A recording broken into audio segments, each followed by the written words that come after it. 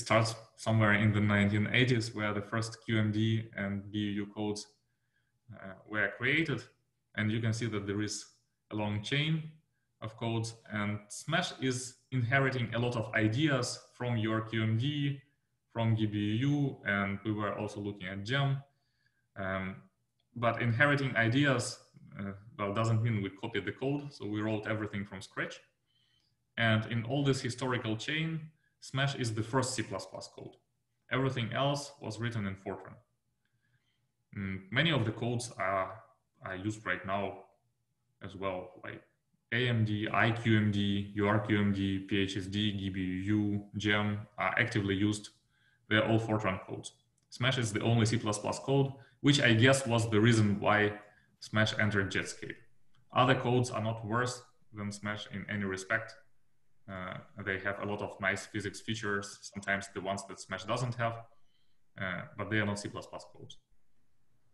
And what's nice about Smash, it's under Git version control from the very beginning. So for any kind of bug that you find, you can always go back and find out how it was introduced, what was happening with it, and what papers were published with this bug. Okay, now let's... One question from Lauren Casper. Can you define stochastic rates? Stochastic rates, let's go back.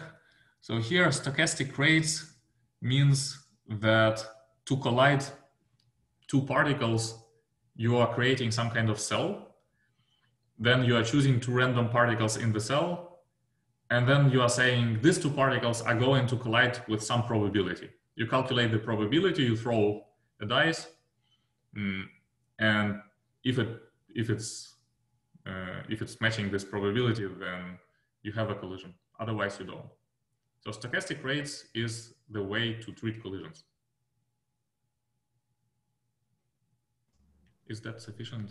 Yeah, I don't see Lauren asking another follow-up. If she does, I'll let you know. One question on the next slide, you also mentioned that Smash was not superior. I guess maybe you're being humble, but I thought one of the main reasons to develop it was to have a relativistically invariant code, right? That was properly boost invariant and everything. And I thought that the old codes did not do this.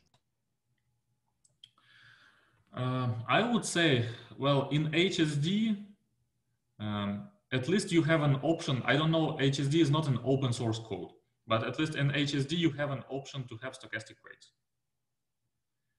So in this respect, Smash is not superior. And in general, Smash right now has geometrical criterion.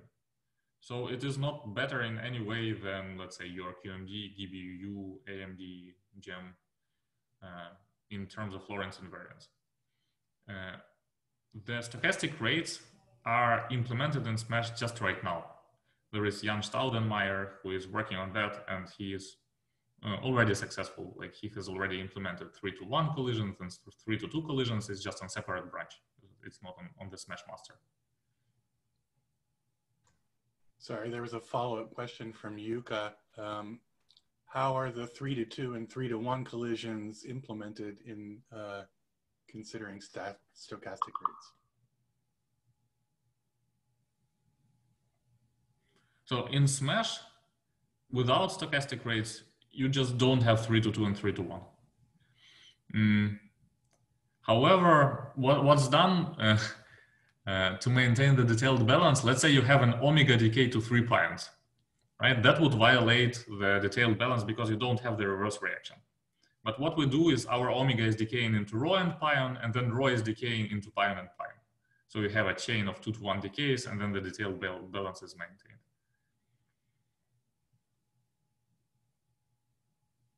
Okay. Okay. Oh, great. Yeah, so what is Smash in terms of general transport code properties? It is solver of Boltzmann equation. It is BU type, if you include potentials. And the degrees of freedom are most of the established PDG hadrons. Masses go up to 2.5 GeV. There are strings which do not propagate. They're just there for multi-particle production of hadrons. And there are also leptons and photons, which are completely decoupled. So you have some hadron flying, it can produce leptons and photons. It is not by default, so you have to check on some switch for leptons and photons. And then these leptons and photons are just flying away. So they're not interfering with the rest of the evolution. Then propagation is happening from action to action. This is interesting because in many codes, you have propagation by time steps because people care about potentials. In Smash, it's propagation from action to action. Then there is geometrical collision criterion, but there are also stochastic rates. Interactions are 2-2 and 2-1 collisions, decays, potentials, string formations, but I'm going to talk about interactions more.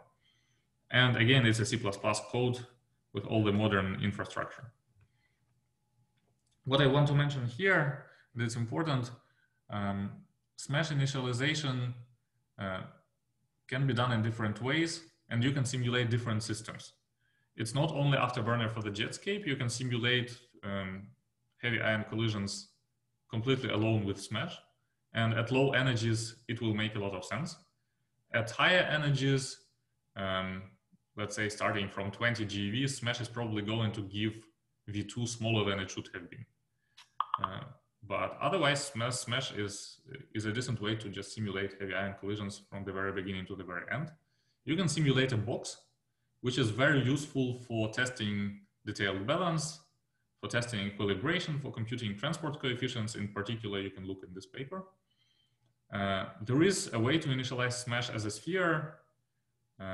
And in this way, you can test expanding system. And we compared what Smash gives to the analytical solution of Boltzmann equation. You can look at this paper, and they nicely coincide. And the fourth mode is the actual afterburner that we are mostly going to be talking about. And these are all the degrees of freedom.